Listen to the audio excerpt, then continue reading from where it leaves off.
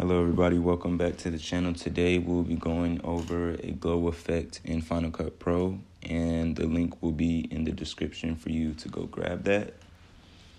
Alright, now let's get started. So we're going to start at the beginning of the clip. And we're going to go to our effects tab.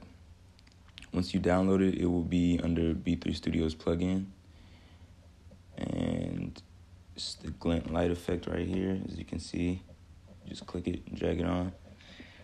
When you drag it on, it might be a little bit overexposed, so this is where we go to the inspector tab and change the settings. So we're gonna turn down the exposure, and we're gonna turn down the intensity just a tad bit,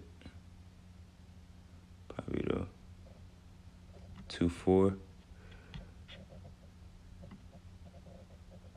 And we can bring the glint size up to like 6. And we can play it. That looks very good right there. And it's just a quick drag and drop plugin.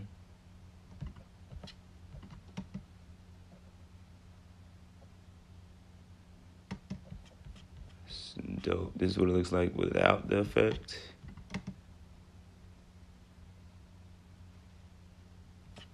And this is it with the effect. So it's definitely a dramatic difference. You can also do this with title fonts.